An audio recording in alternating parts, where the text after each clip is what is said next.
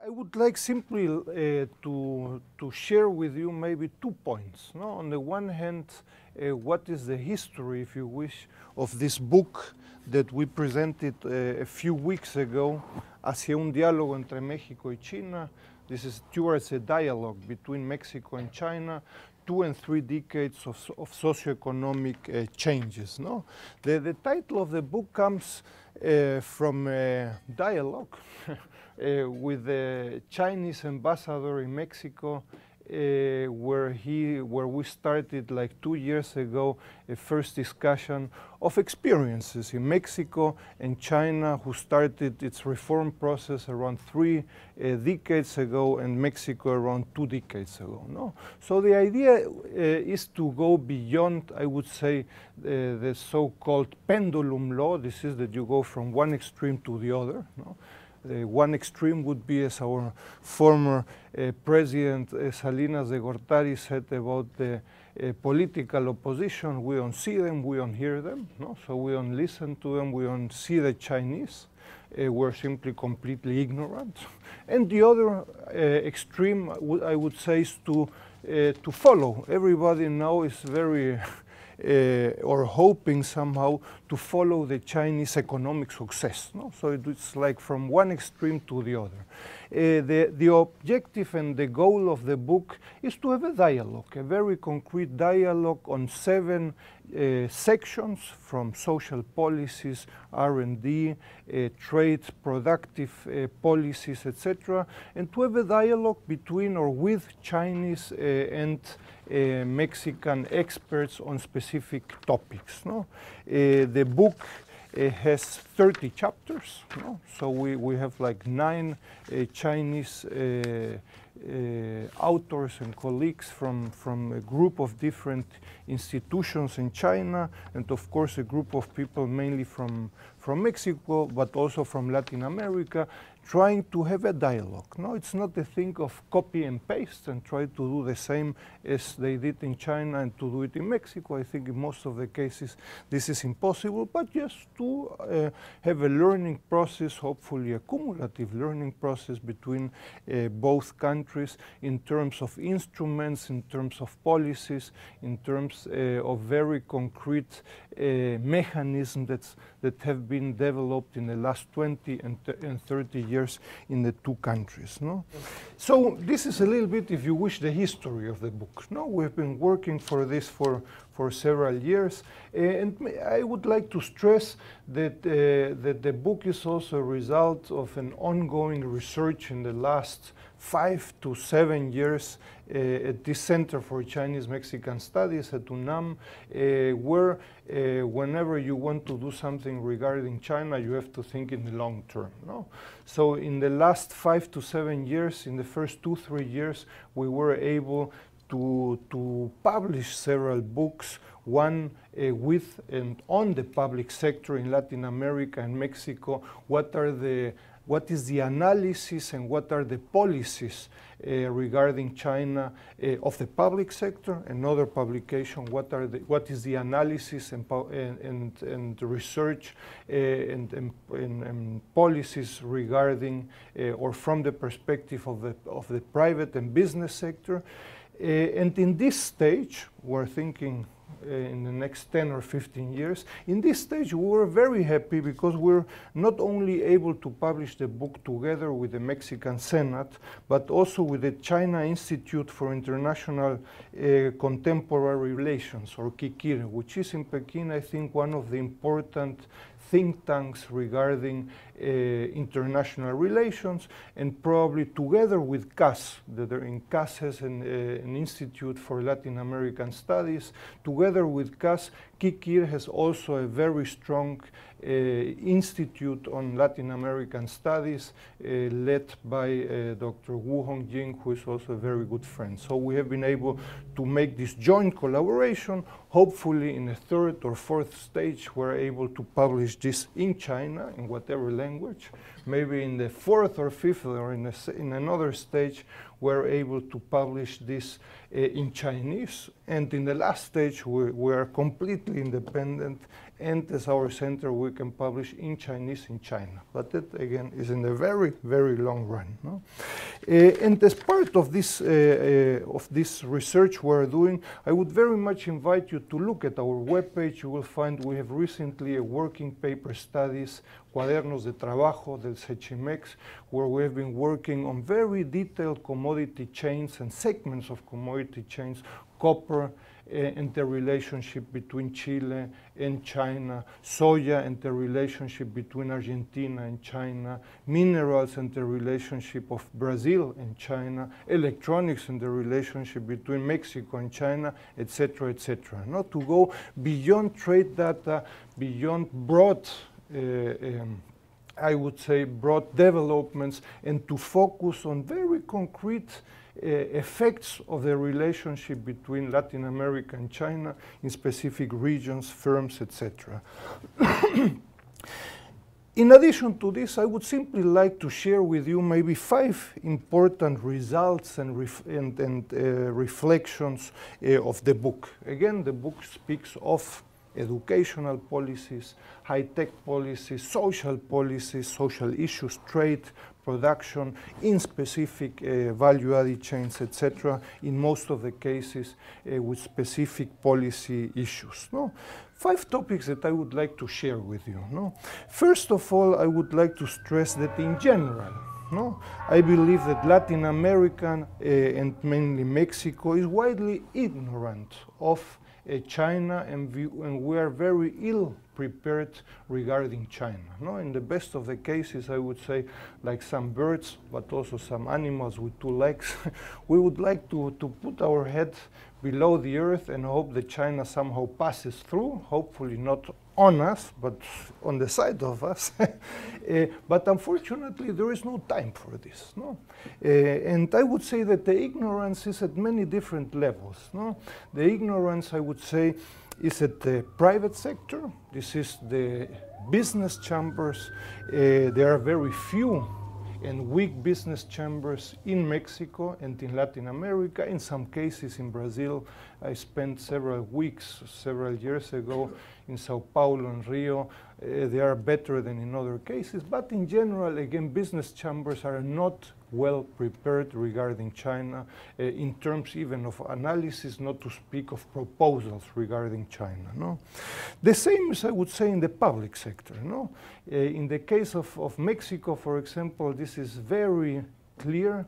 There is not one single direction in the whole state level and federal level public sector that focuses on China. No? Not in the foreign ministry, not in the Ministry of Economics, or in any other. No? And this despite the idea or the fact that China has become Mexico's second trading partner since 2003. This is almost 8-9 years. No?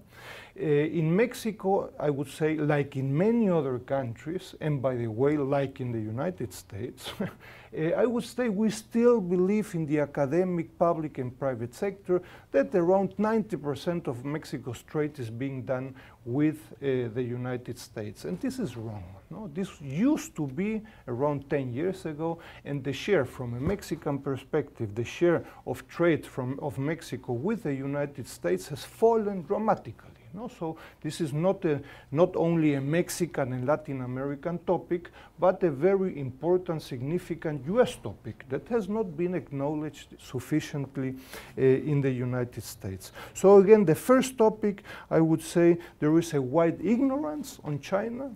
A few people that speak Chinese. We're doing very concrete topics for projects, for example, in order that in the next 5 years, we are able in Mexico to have 30 translators regarding Chinese Mexican and Spanish. No? Today, we have 1 translator. No?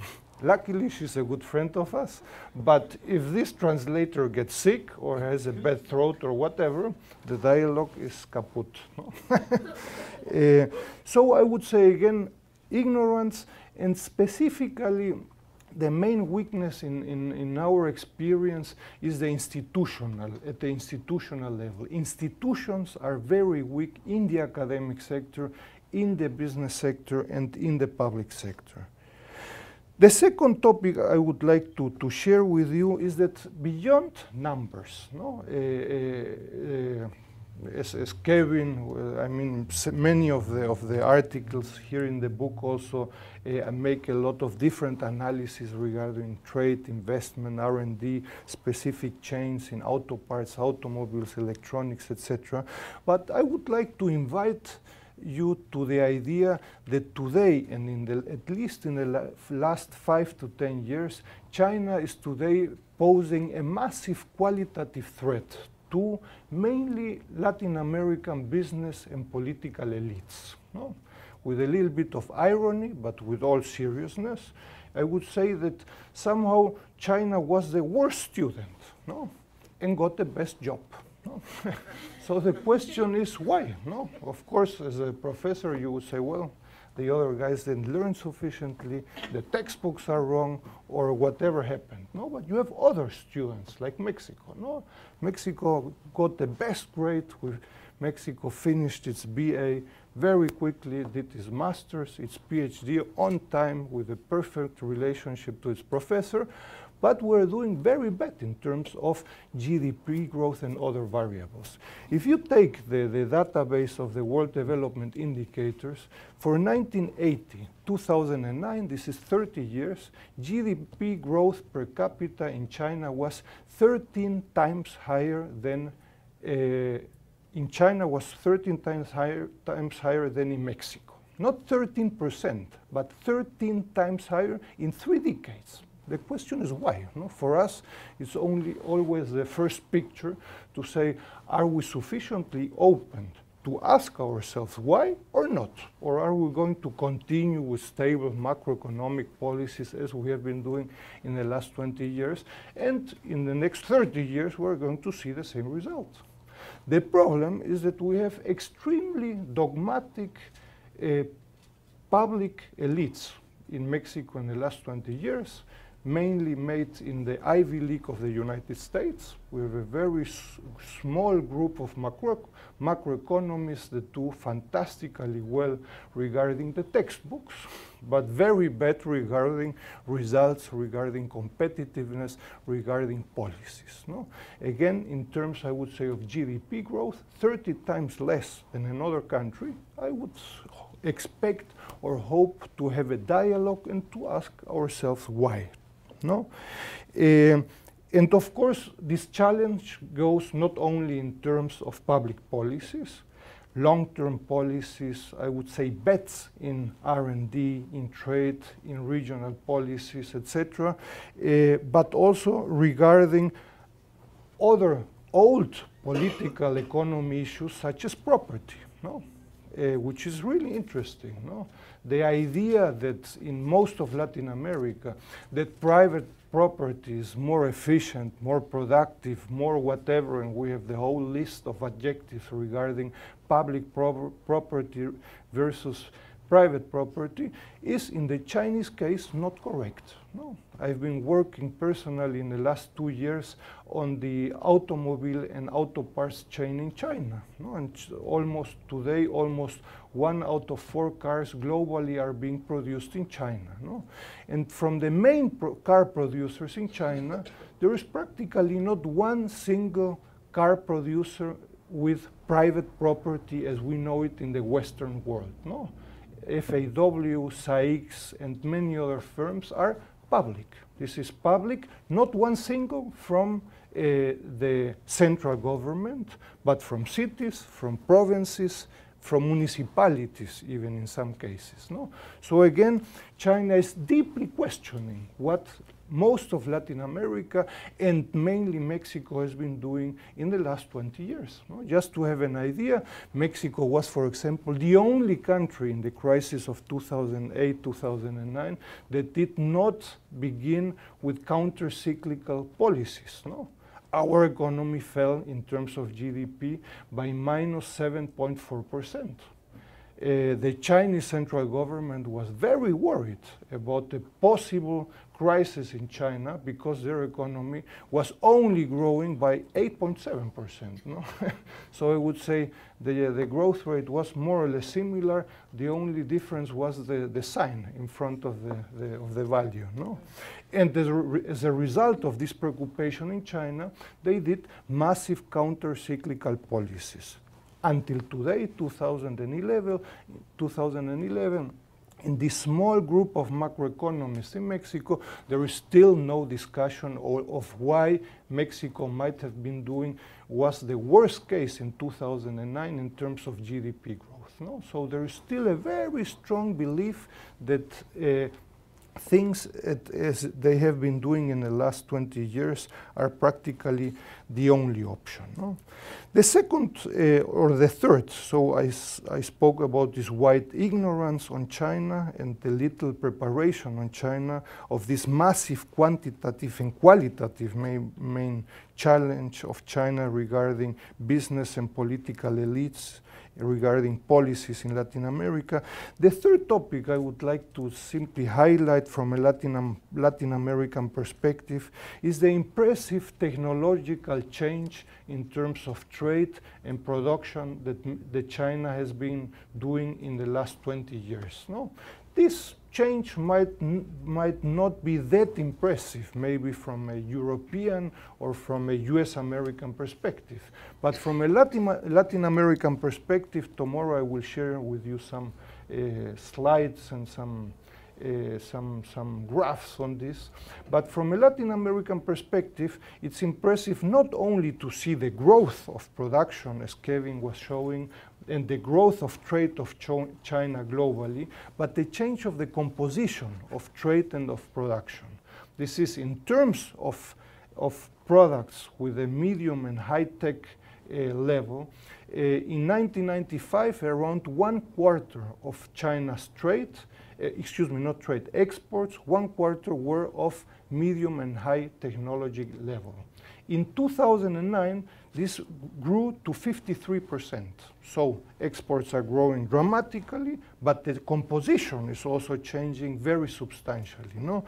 Of course, the question there, and this is, I think, the part of a fascinating research is, well, what is behind this? No? This is, China is not only cheap labor power, but also increasingly more sophisticated technological products, of which, of course, there is an important part of transnational corporations, but increasingly of products made in China. No? And in terms, or I would say again from this Latin American perspective, in terms of this technological change in terms of trade and production, of course the trade relationship with Latin America has been very difficult from a Latin American perspective. In 2008, Latin America did a 50 billion trade deficit with China. And Mexico is probably one of the most difficult cases. No? In 2009, the trade relationship with China. China is Mexico's second main trading partner, only after the United States. The imports of China versus exports to China in 2009 were 16-1. In 2010, this relationship fell to 11-1, but we had a trade deficit of Mexico of almost 41 billion. No? So Mexico today faces, in terms of this qualitative challenge, a massive problem in terms that we do not exactly know what to export to China. It's very easy to import from China, and I would say the potential of exporting from China to to Mexico, considering this technological change, is impressive. But the problem for most of Latin America is what to export to China, and in terms of considering this trade deficit.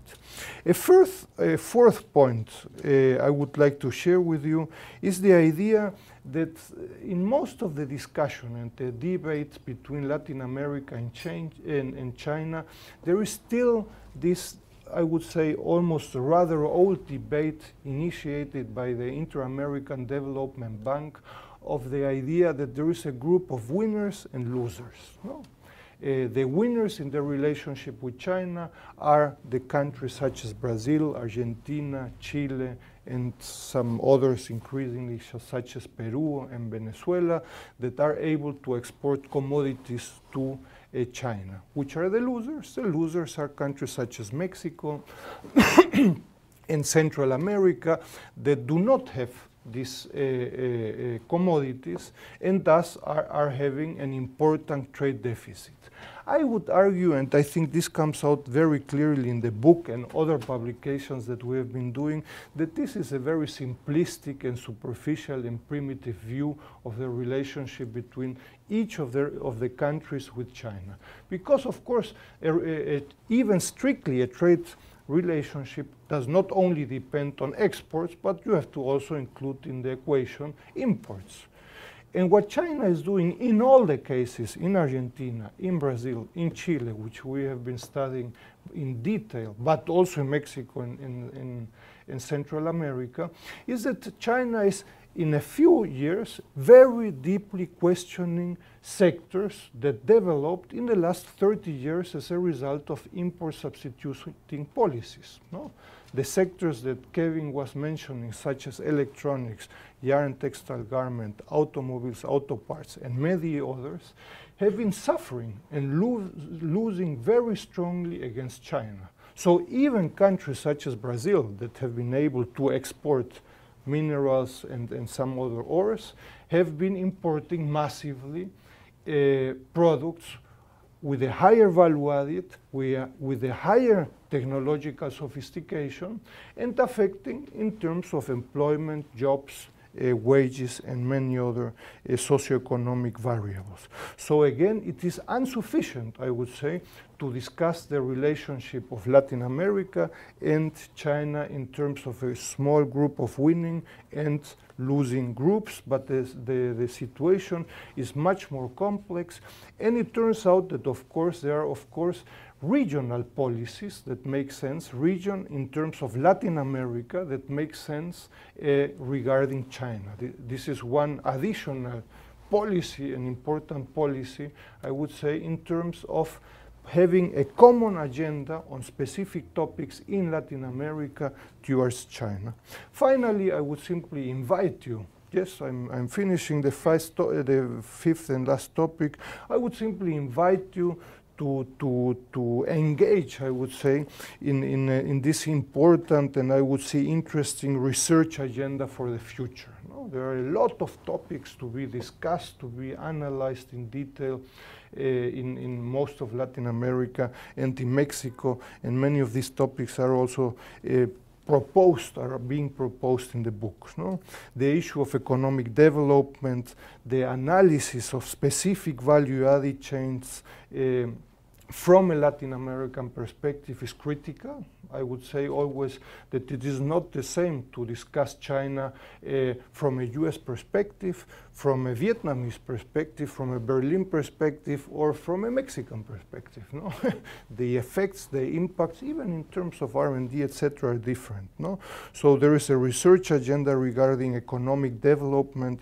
Of course, a research agenda regarding environment, ecological, and agricultural topics.